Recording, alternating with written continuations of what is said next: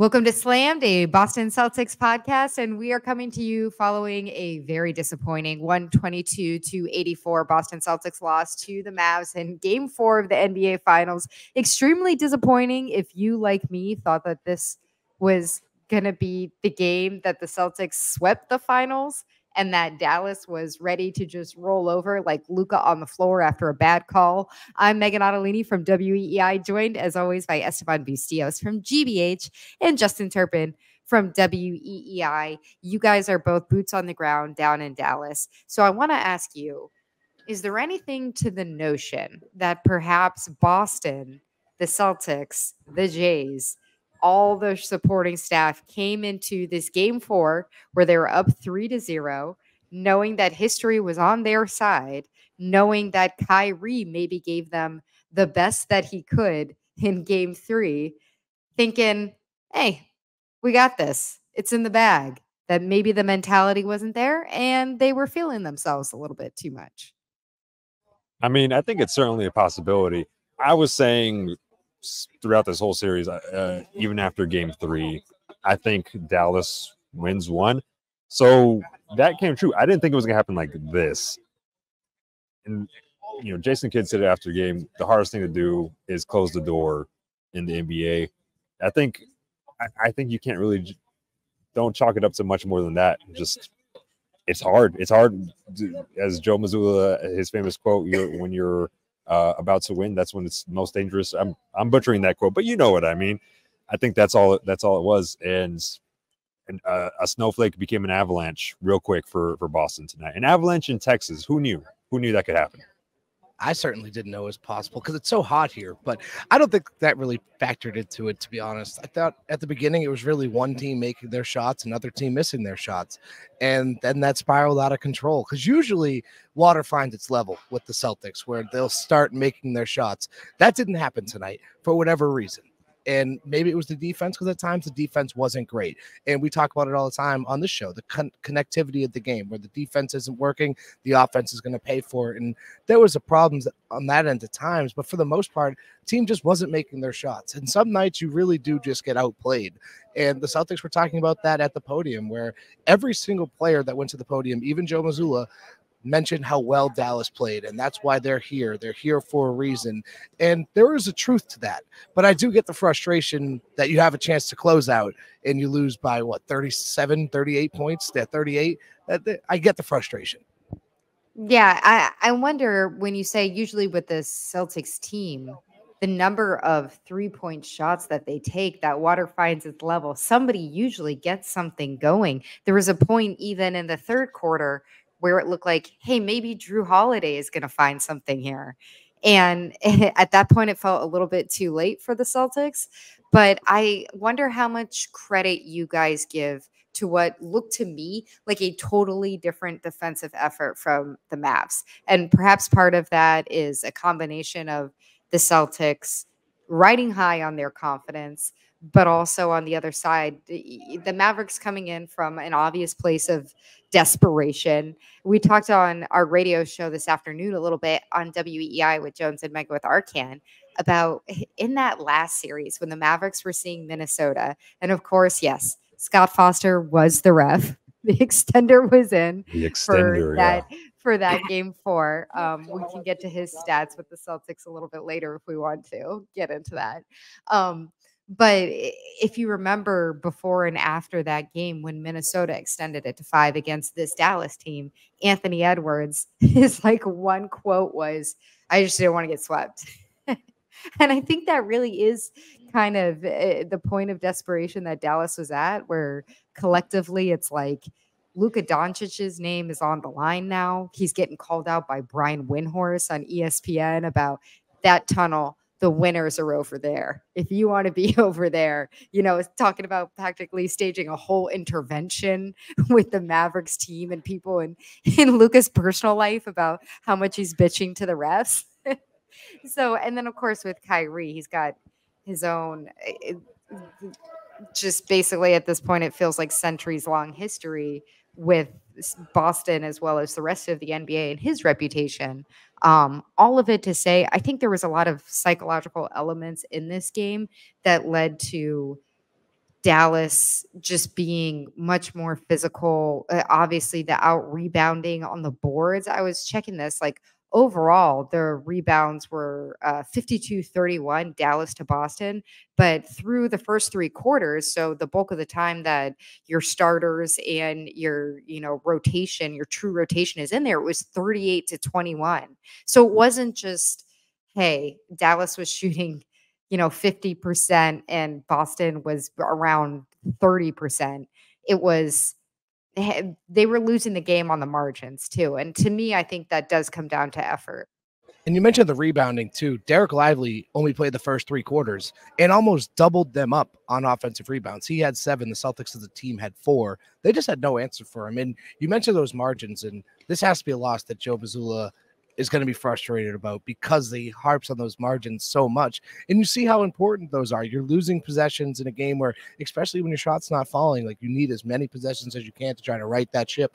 And they didn't do that tonight. I think the other thing too, Derek Lively, this was maybe the best. I think obviously the best performance he had of the finals. That corner 3, who knew that he had that in? I mean, people have been talking about his shot, at least practice wise, but to see it in a game in the finals on this stage, incredible stuff. But also, one of the things that Turpin and I talked about after Game 3 was that for large portions of that game, it was just Luka and Kyrie. Tonight, we saw Dante Exum had an excellent game off the bench for Dallas. And to get back to your point, defensively, Luka was locked in. There was, I think, Exum had a steal. Josh Green had a steal when Tatum was driving into paint, just swiped it straight out of his hands. That was something that had been pretty much absent, I think, throughout the first 3 games of this series. If Dallas can keep doing some of that, Game 5, it can make it real interesting. But that's a big if. And I think the other thing too, I don't think we're going to see this kind of shooting night 2 nights in a row from the Celtics. There's so many things had to go wrong. I think notably a very bad Drew Holiday game, that hasn't happened in a long time. But this Dallas did what they had to do. They needed to extend it. They had to get the job done tonight. Literally win, or the season is over. So yeah, you have to tip their hats to them. They did exactly what they had to do to keep this thing going. Yeah, I really think it was truly the first Dallas game where you saw the role players show up in a big way. And that's kind of the definition of what you expect a role player to do. Okay, you're in a potential elimination game, you're on your home court, you haven't showed up at all. So somebody like PJ Washington should show up. The Lively should be in there and being a big body and raising the physicality of the entire game. I think just because we hadn't seen it to this point, or I hadn't seen it to this point, and Boston is up 3-0 on Dallas, I thought, why the hell would Dallas want to go back to Boston? Why would they want to go back to TD Garden? And I think it really just came down to that desperation and the role players showing up. I was wondering your guys' perspective being there in person. Al Horford was really a non-factor offensively, at least through the first half where it felt like most of the game was decided. And there was so much availability to you guys about Kristaps Porzingis. There he is moving around on the court a little bit yesterday shooting. Oh, there he is walking around. Oh, he's got a sleeve on that leg, but that's not the leg with the injury. What's going on with the other leg? Oh, there he is. He's working out in front of the trainers before the game. Oh, he's available, but it sounds like he's selectively available. What do you think? What do you expect, I guess, from the entire Porzingis situation? And when you see, no discredit to your man Tillman there, Justin Turpin, because he had some really nice minutes tonight. Like out of everybody, he had a for the second game in a row, a nice showing for the time he was out there. But when you see Al Horford be slightly negated offensively, do you think that there's a different kind of necessity to go, okay, is Kristaps Porzingis actually available, or were they just trying to give him a nice moment on the court in what was going to be potentially the championship clinching game? Watching him warm up, there were times where he even said to the training staff that he couldn't do certain things, and he kind of winced at certain things. So it was obvious he wasn't 100%. Like what in particular? there was sometimes where he was doing some pick and roll thing, and you couldn't really hear it because he would go up to the training staff and say it. We were kind of sitting on the sideline, and he would go up and would say stuff. And there were some things that he couldn't do as he was going through his pregame routine. But for the most part, like, this wasn't just like a light shoot around that he participated in. Like, he was going around the perimeter, he was running up and down the floor, taking threes on the run, doing some post work, really moving on the pick and roll stuff, pick and pop. He was really doing a lot. And it was like a 30-minute session that he was out here before the game. But like I said, there was times where he said he couldn't do that. And there were other times where he winced. And I did hear him say that it started off good and then it kind of slowed down a little bit. So he's clearly not 100%. And the rarity of this injury just makes it so confusing, right? There was that study that since 2000, or documented in 2006, there was a study that 32 cases in the English literature, whatever the hell that means. I don't even know what that means. Like, why like, the English that literature have been written in great novels by Jane Austen? Yeah, like I don't know what that that means, but it is something that could only happen to Kristaps Porzingis in the NBA Finals. But just the rarity of the injury, I just don't know if anyone has a clue. I don't even think they have a clue because it's so rare. Yeah, and Turpin and I were talking about before the game because, again, like when Joe Mazzulla said in his pregame presser that I think the quote was, we're only going to use him if we use him essentially in very specific situations. And we're like, there's no way, especially if there's a potential game 5 at that time, a potential game 5, and you need to break the glass. That's when you use it with Porzingis. Another 48 hours of rest, maybe get him back. So I think we'll see, right? We'll see. We don't know, and who knows how much that leg / foot ankle works. I think if, in terms of getting back to your original question about Horford, if he can play the way he did, he and Tillman, that sort of combination can do in game 1, then I think they'll be all right. I mean, they just completely got outshined by Lively, especially on the rebounds, and I can't think of a game where we've seen it, especially rebound wise, like that in the playoffs from Horford specifically. So again, that's something I would imagine they would fix. But that is sort of the gap with Porzingis, where he is especially talented at that part of the game in a way that Horford and Tillman just aren't. So that there is that gap, but that was missed tonight. I thought their spacing was pretty atrocious on the floor tonight. I know that's something that Mazzulla talked about after the game. Tatum noted too. It was just from the TV broadcast. It was just like, what are you guys getting trapped in here for? And then it was funny because the Mavs on the other side offensively were playing, spread out so much more like a Celtics formation that you typically see from them in spacing. I wonder though, as we dance around the Porzingis stuff, if Porzingis is 50%, does it make sense to you guys to have him out there in game 5? Does it feel like a necessity at this point?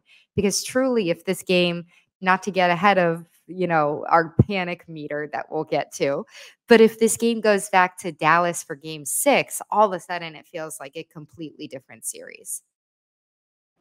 I think you play Porzingis, percentage wise, it's kind of a hard thing to say. Only if he's truly healthy, because the other thing about it, it's, he looks good shooting. I think pregame he looked pretty good, but to Turp's point, that's only half of the game, right? How good is he going to be transitioning? How good is he going to be shuffling side to side?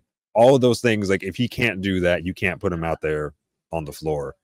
So I think that's ultimately what it has to come down to, is like truly how mobile can he really be? Because sure, if you have a guy who can sit there in the corner and shoot, that's great. But if that's all he can do, he's not going to be much help to the Celtics. Yeah, then you might as well have Hauser out there, right? Hauser had a great game 3. Hauser had a Tommy point. Okay, Hauser was like chasing down a loose ball at one point, and I yelled out Tommy point. You got the jump ball off of it. So what do you think, Turp? In terms of Kristaps Porzingis, is it time? Are we at the break glass in case of emergency point in game 5 with him, or is it something where you roll out the bigs of Horford and Tillman and see if you can patch it together for that game? Well, I'd start by saying this. I don't think this is a matter of just pain tolerance. Again, I'm not a doctor, but if this was just a pain tolerance thing, he would definitely be out there. Just the way he's talking, the way he's really trying to be out on the floor, I think this has something that could cause long-term effects if he is to keep working on it. So the Celtics aren't going to put him in that position. They've done that to players before, and it doesn't work, especially in the postseason. We saw it with Isaiah Thomas. We saw it with Robert Williams. They're not going to do that. They're not going to put a player in that position, especially a guy like Kristaps Porzingis, who you know is going to be the key for you next year and possibly for years to come. So I don't think this is a matter of pain tolerance. So I think that's why they're keeping it so serious and they're treating it so seriously. And I think it also goes back to what we were talking about, where like with what he's worth on the floor, right? I don't know. It's not worth it to go out and jeopardize his health if that's the case. If he's okay enough to play, then it makes sense. But if not, it's not worth jeopardizing his health. Yeah, and coming in, my last thing on Porzingis, coming into the series, I thought they couldn't win without him, and that meant winning 4 games. When he got hurt, when he got hurt, and then they won the 2 games. Or the game after that, I sort of thought about, I think they can win 2, and then after game 3, I think they could win 1. I still think they can win 1 game without Kristaps Porzingis. They've been doing it all throughout the postseason. I think they can do it one more time against a team that they've shown that besides tonight, they can handle for the most part. Tonight, a huge aberration, a lot of stuff to fix, and truthfully, that sometimes happens. That's just sometimes basketball. Your shot doesn't fall. Things fall apart. The center cannot hold, But I think they can do it one more time with that combination of Horford and Tillman. They just have to do what they're supposed to do. And, some of those shots, some of those bounces have to go their way. And hypothetically, if Kristaps doesn't come back, does this Dallas team beat the Celtics 3 games in a row after the win tonight? I just don't see it happening. Like, they are just far more talented than them. And if it's going to take, obviously, in game 2, the Celtics are – so that's 2 bad shooting nights. And the Celtics, obviously, the Mavericks couldn't capitalize on in game 2, where they couldn't capitalize on Boston's rough shooting night. Then tonight, it's a bad shooting night, and they do capitalize on it. But if you're looking at, like, it's going to take the Celtics to shoot this poorly to beat them, are they going to do it again? Are they going to have – they don't have back-to-back clunkers. It just doesn't happen. It hasn't happened all year with this team. So if you're looking at it like that, I don't know. Like, they're not going to beat them 3 more times in a row after this game. I just don't see it happening. I agree, Esteban. I think that was like a really excellent way to articulate that. Is at the beginning of the series, could you win 4 games without Kristaps Porzingis? That feels like a tall order. He gave you game 1 completely with that 20-point first half, and then game 2 he was still extremely effective before he had this injury. So if you can get through game 3 and now game 5, I'm not at the panic level with game 5 at all, which is weird to say coming off of a complete beatdown. Like, I don't know how you come out of this game not feeling demoralized and not taking a hard look in the mirror and going like, did we really just let that happen? Like, I thought that we matured past this. I thought that we weren't these guys ever again. And I think that there's some merit to sitting down, obviously crunching the tape and everything, but also a part of me is like, do you just throw this all out and go like, don't even look at that again, because that's not representative of who we are. I expect them to win it in game 5 back in Boston, and I'm excited for that. But I also never saw this coming. I thought if there was any way that the Mavs pulled this off, it would be because Luka and Kyrie had an extremely efficient 3-point shooting night, and it was just, raining on the other side, and that you couldn't respond on your side. I didn't think it would turn into this physical defensive battle. Like, I just didn't think that the Mavs had that in them. But it's all to say, like, we can't be right all the time. I'm wrong a lot, but I still think that I still feel pretty good about game 5 back at TD Garden. Yeah, and I'll say too, I was sort of joking with this in Turpin in the press box. It's almost kind of reassuring to me when, like, you have two people like Jason Tatum, Jaylen Brown, two of the best people at their job and any job on the planet, and they just have a really bad night. And I'm like, sometimes like I'll screw something up. Like I was screwing some stuff up on my stories, my reporting from here, and you feel kind of bad about that. And then you see these world-class athletes do it. It's like, oh, things just happen sometimes. Like that's just life. Sometimes you just have a bad night, and again, a lot of stuff to fix, but that's just life. That's just basketball, and you got to move forward.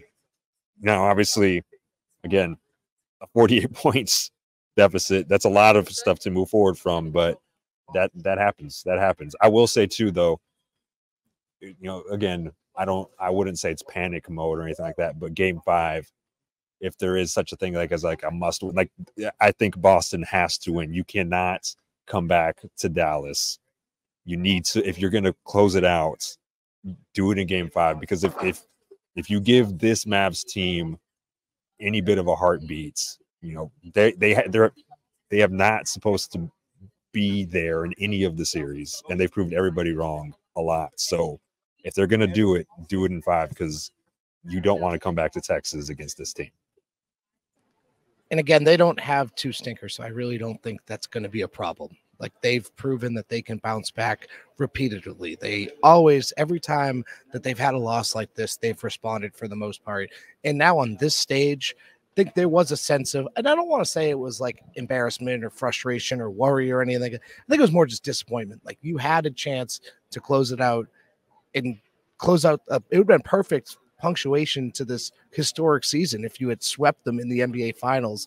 But you had a chance to do that and you fumbled it away. But they know that you still have a big cushion. So you never really want to look at things like that, but it's human nature. You're inevitably going to look at it like, hey, we're up 3-1 still. We have a chance to go back and close this thing out at home. You can be in much worse situations than the one you find yourself in right now. Because NBC Sports Boston was doing a quick interview, like a walk-off interview with Wick after the game, and asking him how he felt about it. And he was saying, well, we're still up 3-1, and I would much rather be celebrating the championship. I'm paraphrasing here, but we are still up 3-1, which is much better than being on the other end of it. And I was thinking to myself, it doesn't feel like 3-1, because 3-1 is that impossible deficit that you always see these great battles either in the conference finals or in the finals. And more often I think about the conference finals when OKC gave that up so many years ago, but to the Golden State Warriors. But all it to say, I think it's okay, Turp, to say it's worse than disappointment, that it's a 38-point loss. That is a bad loss, even though it's on their floor. It's not on the Celtics floor. It's a bad loss. Like, I didn't think that this team had that kind of loss in them in the postseason anymore. All it to say, I agree with you. We went through this in the regular season so many times. They do tend to punch back after they get knocked down like this. So I still expect it's going to be game 5. Game 5 does feel like a rare must win. That's not a game 7. And we will all be there, correct? Monday night, we're all going to be there. That's so right. We'll be back in TD Garden. One other note, because I broke this to Turp, Esteban, right before we jumped on, because I saw it on Twitter. I'm not sure if you saw this. Charles Barkley announced that he's going to be retiring from TV after the conclusion of the next NBA season. I know. So he has one more. This night sucks. Man, media deal ruining everything. This so TV much. Deal. Shout out Chuck. My girlfriend Katie and I have she doesn't care about sport. Well, she doesn't care about basketball almost at all, but I have brought her on the Chuck bandwagon. She loves Chuck. That's how much of a cross-cultural phenomenon Charles Barkley is. Man, that's a loss. Shout out Chuck. Yeah. So I thought I would break that to you. I knew you'd probably want to hear it from a friend. So we do have another season with him, but it just is a reminder to cherish inside the NBA, because it's the kind of media that we all aspire to be part of, Truly. So all that to say, it's a late night. I don't even know what the time zone you guys are in here, but we're basically on to Saturday here on the East Coast.